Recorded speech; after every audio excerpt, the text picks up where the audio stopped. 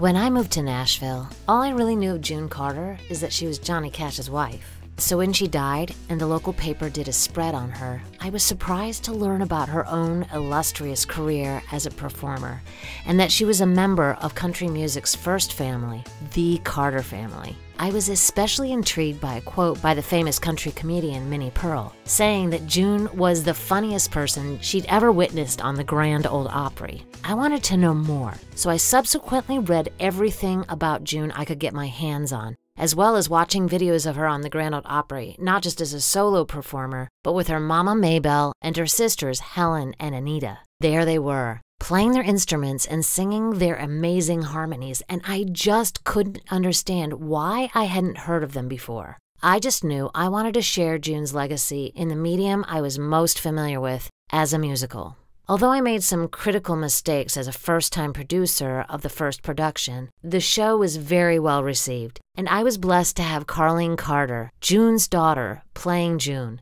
who did a fabulous job. Hi. Am I late? I hope I'm not late. I've had a terrible time getting down here tonight.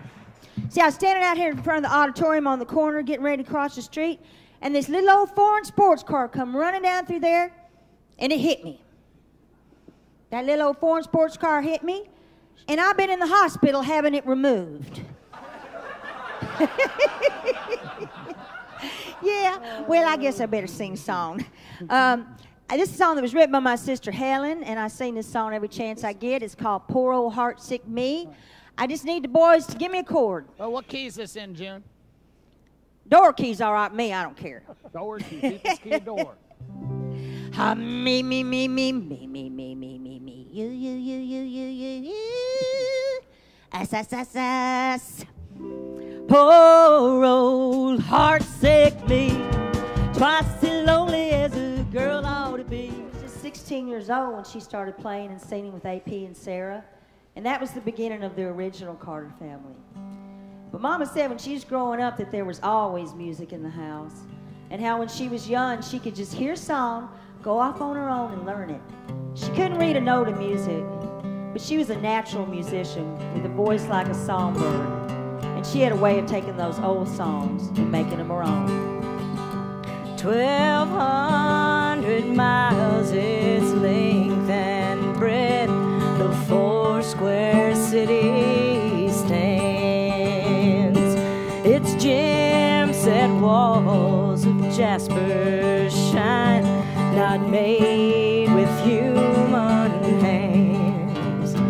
100 miles its gates are wide, abundant entrance there, with 50 miles of elbow room on either side to spare.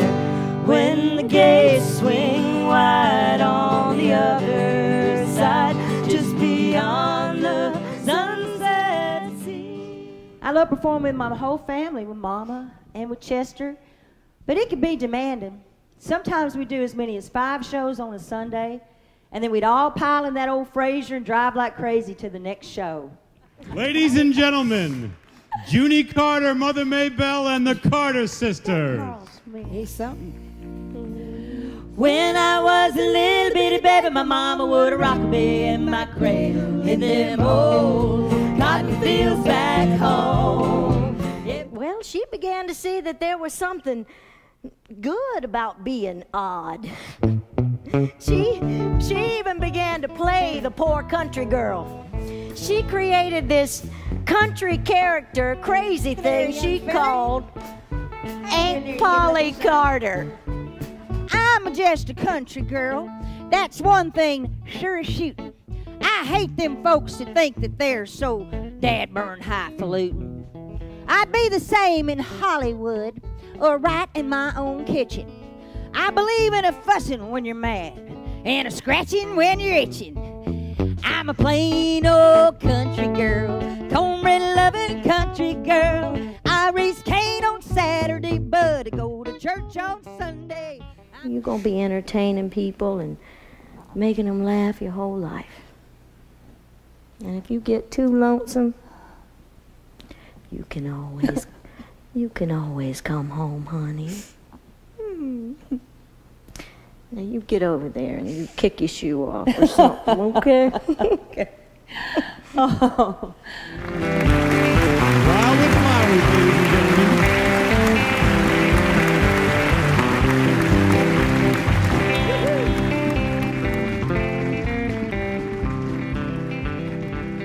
After the initial production in Nashville, there were 2 subsequent productions that gave us the opportunity to improve the script. The latter production played at the Blumenthal Performing Arts Center in Charlotte, North Carolina. I attended almost every night of this run, as I witnessed the audience consistently give the show a standing ovation. And the following year, Creative Loafing magazine awarded it Best Musical of the Year.